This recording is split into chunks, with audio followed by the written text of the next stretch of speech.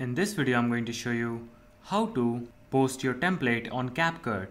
For this, go to your Capcut application on your mobile phone and click on New Project. And from here, import any of the videos that you want to use as a project or select an existing project.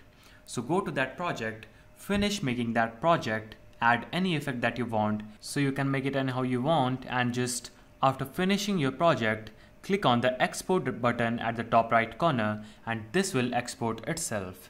And here under the share to TikTok option, you will see the option to post your template. So just here under the share to TikTok option, you'll see that option. You can't see that option here right now because I'm not a regular user on Capcut. If you will be a regular user on Capcut, or you would have Capcut Pro on your mobile, you will see that option. So that's how we can do it. Like and subscribe if you found this video helpful.